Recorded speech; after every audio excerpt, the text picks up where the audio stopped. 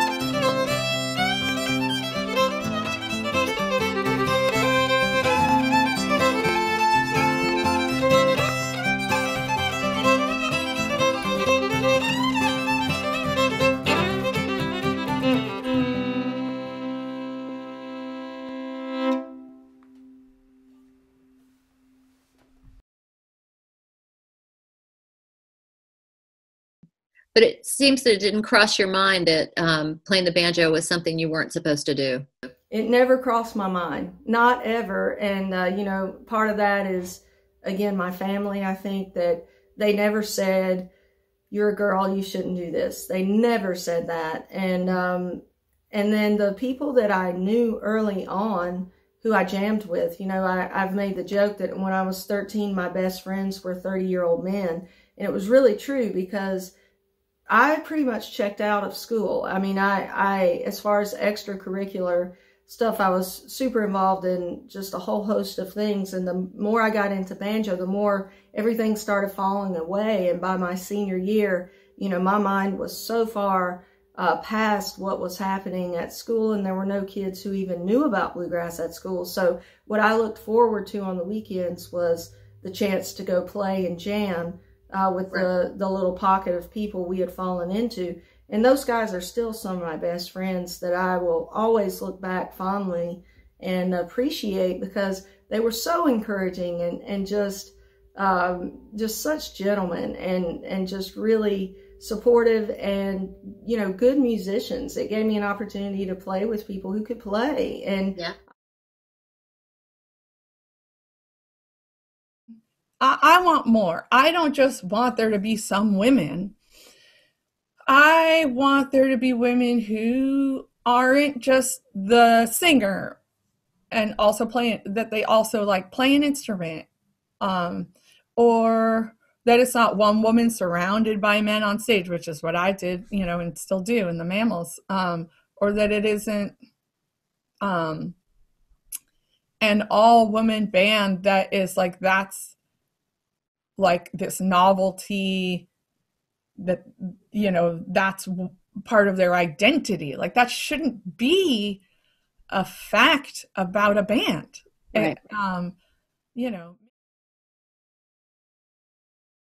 If you think about not just what has changed in music or in the industry since, or, industry such as it is in folk music, over the last 50 years or so, but what changes do you see in the role of women? Well, I think that finally the International Bluegrass Music Association has put much more focus on this, and I think it's a good thing, on diversity, and the role of women, and they're trying to be more inclusive. I mean, it's not, because it's not the easiest thing in the world, because you're dealing with a very entrenched, white male dominated area, which was, although African American music has always been a main component of Southern traditional music. It's just never, because of racism, it has been pushed down, and now it's beginning to be recognized as such. Because if you're talking about traditional Southern music, you're talking about music that's heavily influenced by Black music. All the syncopation, all the slides and slurs and things like that we use in Southern singing are a result of the interchange with Black music. Right. And so it's changing, but for a long time, bluegrass was really a white guy's thing. Right. Well, and guys, not just white, but male. Yeah, white men.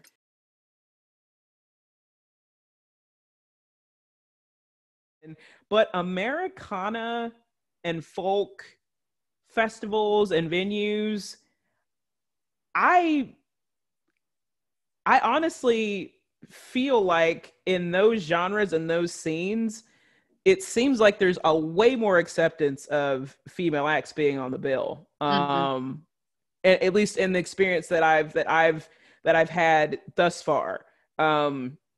There's just been a tremendous push, especially with, organizations like Americana Fest. There's like this huge push to like recognize women and their talents. And, so yeah, I feel like in the circles that I've been in, I've been fortunate to be on bills with amazing female artists. And so I feel like in other genres, it appears like a lot of those problems are still kind of persisting a little bit more, but not to say that there's not any issues in the genre that, that we're in now, but I get a sense that, like, generally speaking, I've had very pleasant experiences with promoters and with, other artists. And there seems to be this readiness and openness that's been happening, and slowly but surely also people of color. That's a whole other,